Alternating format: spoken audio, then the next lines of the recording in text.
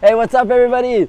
So as you know, I'm getting the Mercedes-AMG ONE, which I'm super excited about, but unfortunately there's still some quite big delays. So in the meantime, I've decided that I'm gonna buy another hypercar for a couple of years until the AMG ONE is ready.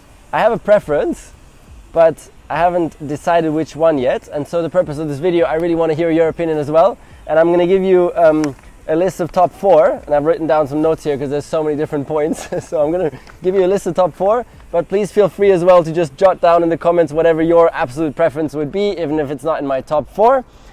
And here we go. So first one, we're going to cover the Ferrari SF90 Stradale. The amazing thing about this, so fully hybrid and 1000 horsepower, which makes it the most powerful Ferrari of all time. So of course that's pretty awesome. 0 to 100 in 2.5, which is very fast, but considering it's hybrid, it's not really the top performance. There is some performing better than that.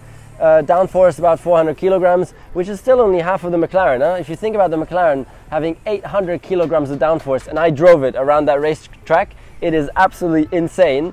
And that's the sort of downforce levels on the McLaren Senna where you start getting into this race car characteristics of feeling like when you're driving. So that was very impressive. So having half of that downforce is still going to be some way off. And anyways, you got like 26 kilometers of hybrid. Price tag 1 million at the moment is to be expected. So I think that's a quite exciting car. Maybe the looks, don't know, not quite as spectacular maybe in terms of looks as I would wish to, because like LaFerrari, like for me, is one of the greatest cars of all time, and the looks are just phenomenal in that car. So not 100% on the looks, but anyways. So that was first one. Again, give me a thumbs up on this video if you think that's an awesome car, and if you think I should go for that one. Still remains to be seen, by the way, if I'll be able to get one, but on some of these, because they're ultra limited. Second option, Aston Martin, the Valhalla, which I didn't even know that this name was out. It was like 003 until now, but Valhalla. I really love this. This is proper cool because it's so damn cutting edge visually, and it's like aerodynamic ultimate performance. It doesn't say the downforce levels, but I'm quite sure it has more downforce than the McLaren Senna, so it'll have more than 800 kilograms of downforce. Because I mean, as you know, Adrian Newey was involved in the design of the Valkyrie, and certainly also to some extent on the Valhalla. And so yeah, the aerodynamics are just—it's a beast. It's an absolute beast. So I really like it. Limited to 500 cars. Acceleration again, same thing as the Ferrari 2.5, which is not the ultimate thing. I really like again that it's hybrid. Small turbo V6 engine, which is very similar to the Formula One powertrain, like in terms of package, in terms of putting it together. So that's quite cool. Very lightweight as well, 1,350 kilograms compared to the Ferrari being 1,600 kilograms. So that's quite cool as well. That's really good for performance to have so much less weight. Again, same price as the Ferrari, so around 1.1 million or something, very similar price. And so cool, it's going to be the next James Bond car movie, which is amazing. I mean, imagine James Bond driving in that thing.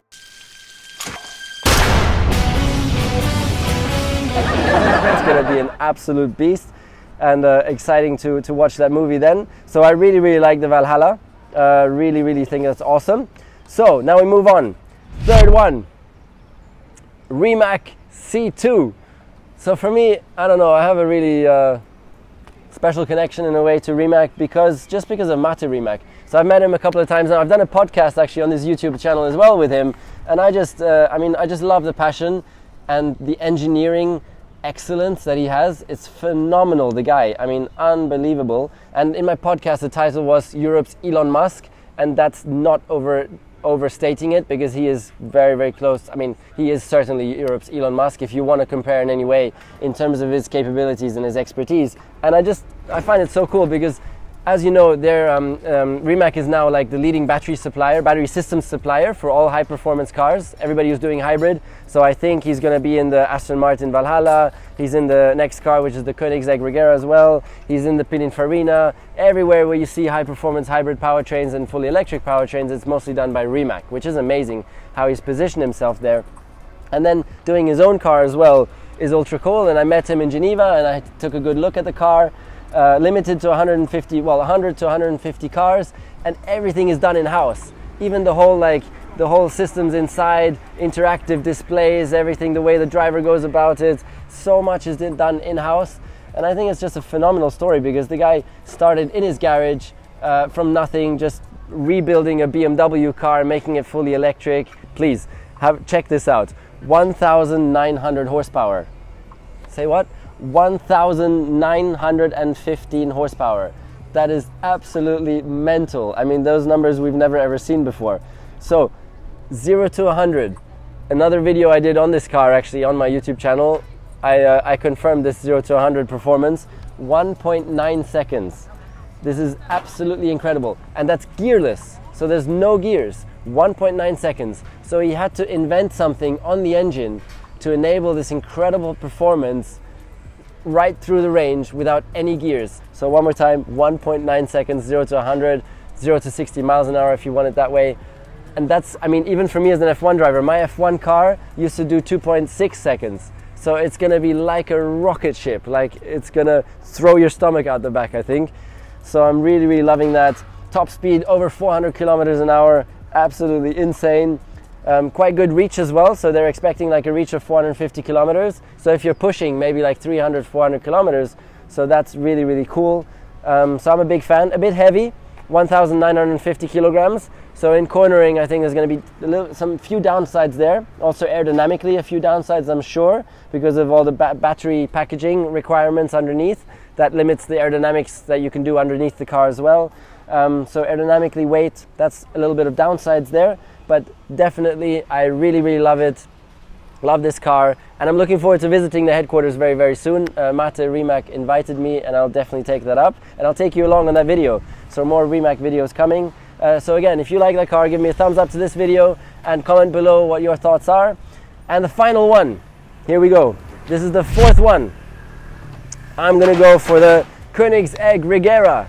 So I'll be honest with you, I was never a fan of Koenigsegg at all, and I really didn't have them on my radar until I went to Geneva this year, and I had the huge honor of meeting Christian von Koenigsegg at his stand, and he showed me the Koenigsegg Regera, limited edition, 1 out of 8, because it had this ultra low weight paint job. In fact, no paint job, it was pure carbon. You can check out that video as well on my YouTube.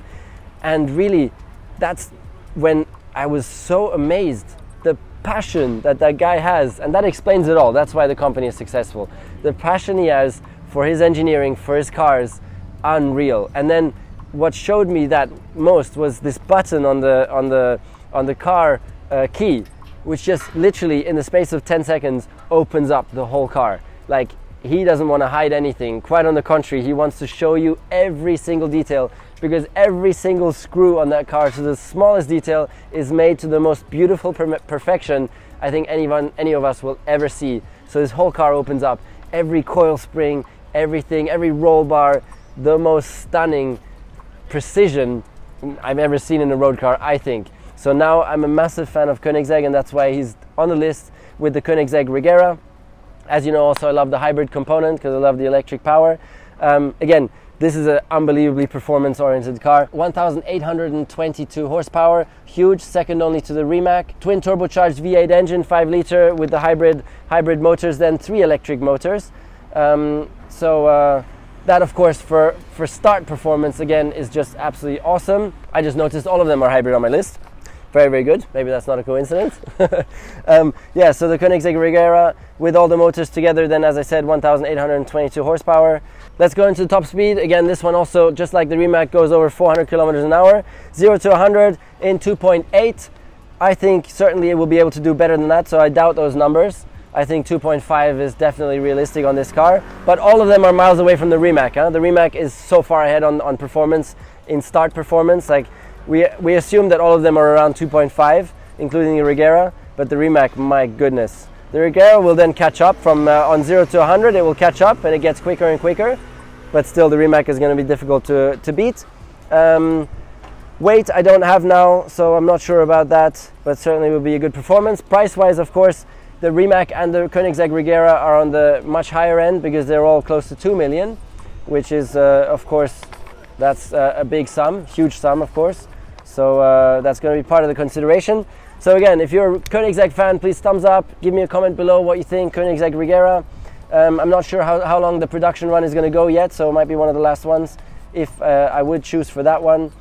So thank you very much for watching. Please subscribe to my English channel here, and I'll come up with the final result, what I've gone for in subsequent videos. I'm definitely going to read all your comments, and I'm going to interact and let you know my comments on specific things. So please comment below.